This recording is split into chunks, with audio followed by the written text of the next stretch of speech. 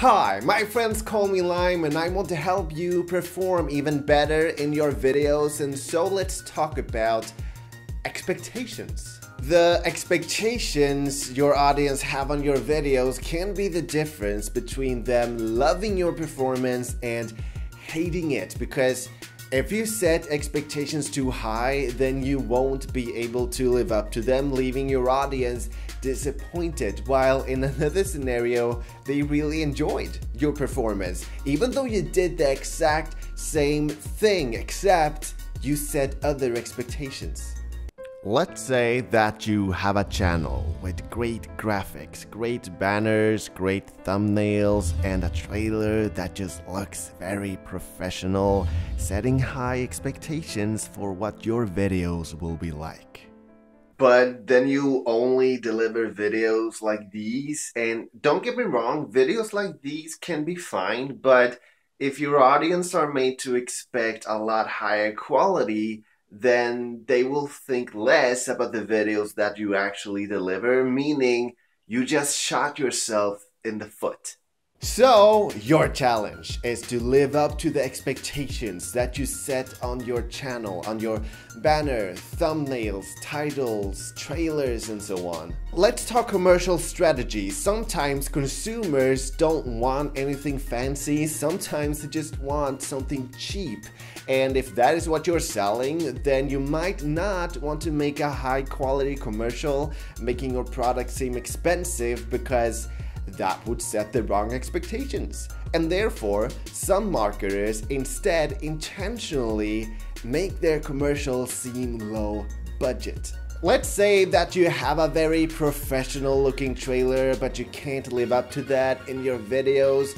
Maybe you're a vlogger filming at home with a mediocre phone and mediocre lighting. What do?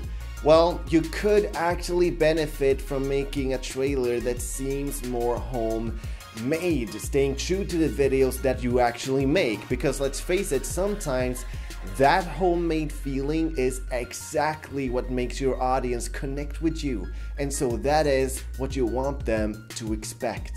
It's not always about high and low expectations though. Sometimes the expectations set are just different from what you deliver. If you, for example, promise a gameplay video but instead deliver a music video, then that music video might live up to the quality promise, but it's still completely different from what your audience expected. And setting the wrong expectations might get you short-term clicks, but if you keep delivering what you promise, then you will live.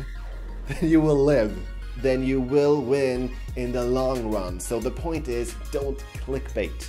So overall, deliver on the expectations that you set, and the key to do that is to be consistent throughout your channel.